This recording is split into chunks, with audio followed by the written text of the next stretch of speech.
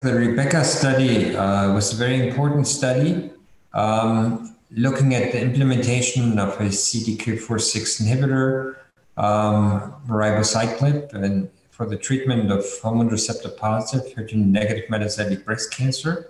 We are very convinced about the overall survival data we have out of the Mona Lisa trials now, and the RIBECCA trial now looked at implementing these data into the German treatment landscape from the HEO Breast Cancer Commission.